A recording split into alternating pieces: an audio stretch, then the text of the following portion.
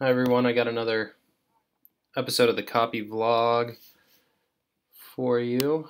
This one's going to, I don't want that, there we go, I want that in full screen. This one's going to focus on printing though, and specifically printing, doing some more advanced adjustments in the print menu.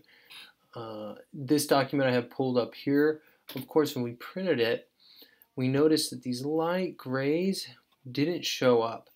And I can't show you that with this screencast function, so you just have to trust me that the light grays look just like the whites, and it's causing us all sorts of headaches.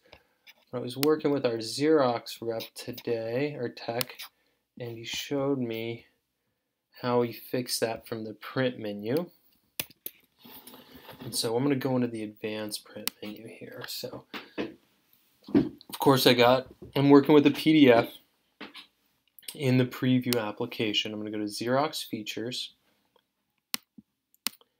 and then I'm going to toggle to my image options. And note, I got my print quality on color, or on standard, and of course my Xerox output for the document is set to color.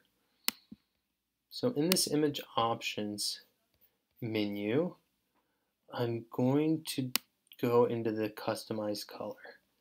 And there I want to do color adjustments. And here I can manually adjust the color. And that's what I did with this document. It was down here, the lightness was down here at 0, and when it was, these grays weren't showing up. So I bumped it to 50. I did a test print, and the reds were still a little soft, like not quite Almaden Country Day School red, you know, that more of a dark red. So then I came back and I bumped the contrast from 0 to negative 25, just kind of, you know, adding some more contrast in there. And when I did that, it worked. So the lesson here is to, you know, go into the image options menu, of course. Don't be afraid to play with your custom color adjustments. Make one adjustment at a time. For example, and start, you know, if it's a lightness darkness issue, start there.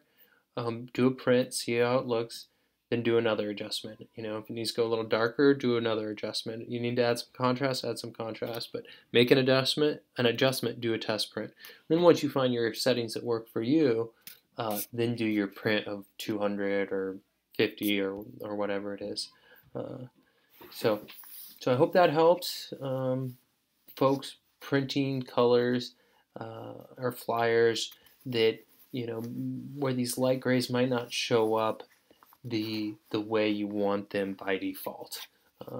So this, you know, color adjustment menu from the image options section of the print driver should help you get the job done.